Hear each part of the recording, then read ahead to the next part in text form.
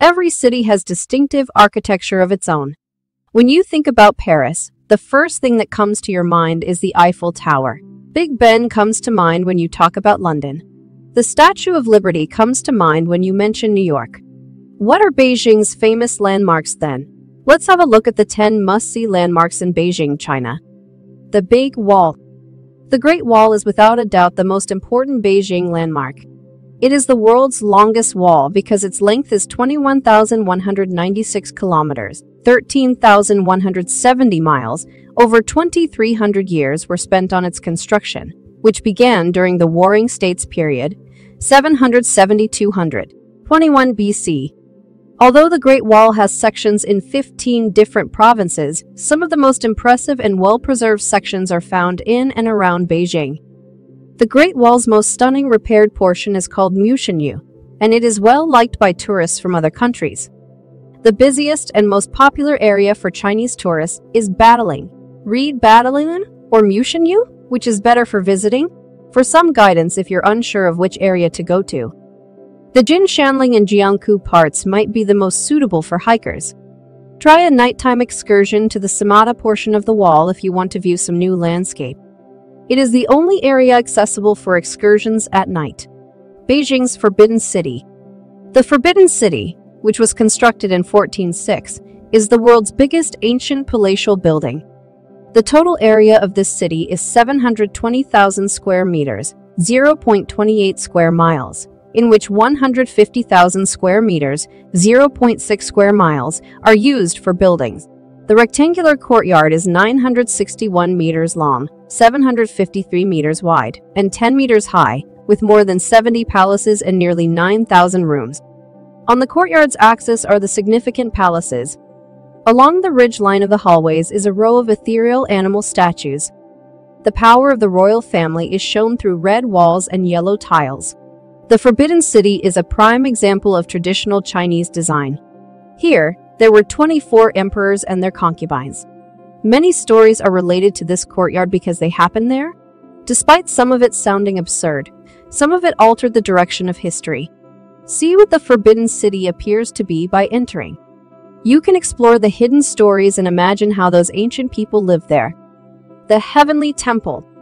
The Temple of Heaven, which had an area of roughly 2.7 million square meters, 667 acres, was where the emperors of the Ming, 1368–1644, and Qing, 1636–1912 dynasties went to worship heaven and make harvest-related prayers each year.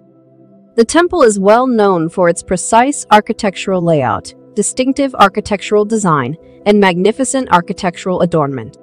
It is the biggest and best-preserved collection of altars in China.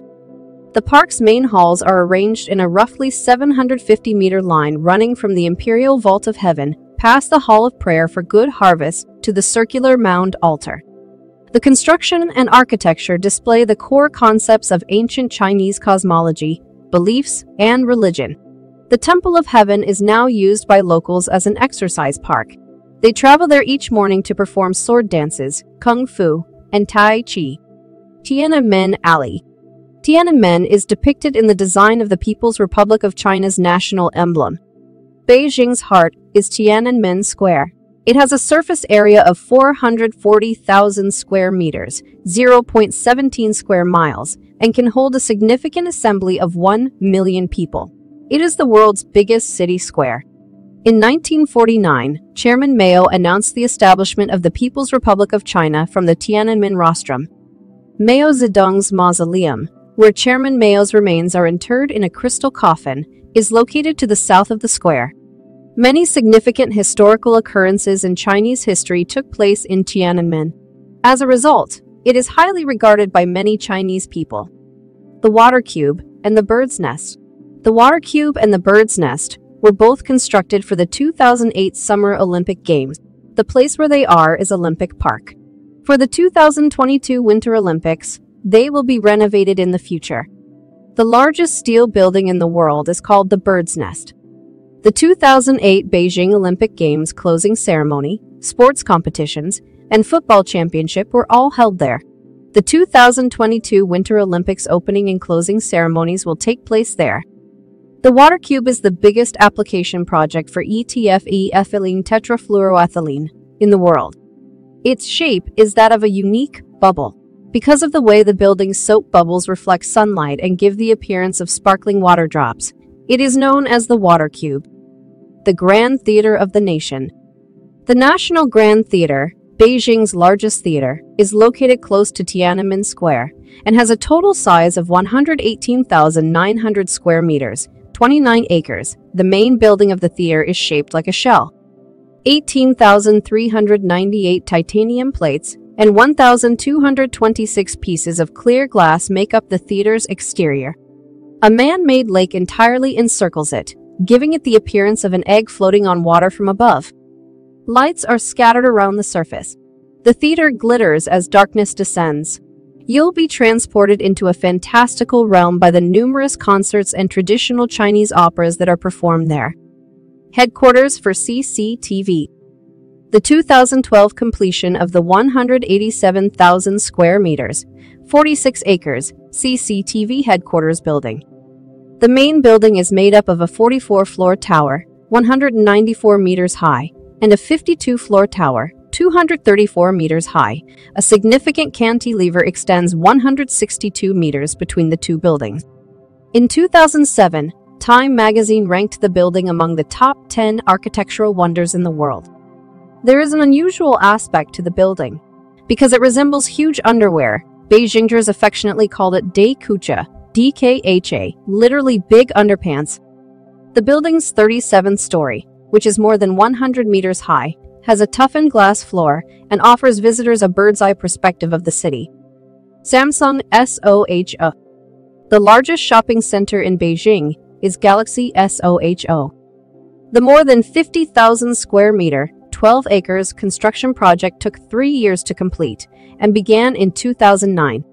Galaxy SOHO draws attention with its sleek design, particularly for its bird's-eye perspective. To create a flow of dynamic beauty, 4 separate buildings, each with its own atrium and circulation core, are joined at various levels. However, the mall has generated a lot of discussion. Some believe it takes up too much space in the heart of Beijing and contrasts with the city's historic architecture. Others praise it for adding modern touches to Beijing's architecture. At least in terms of its majesty and beauty, it can be regarded as a landmark in Beijing. Tower II of the China World Trade Center.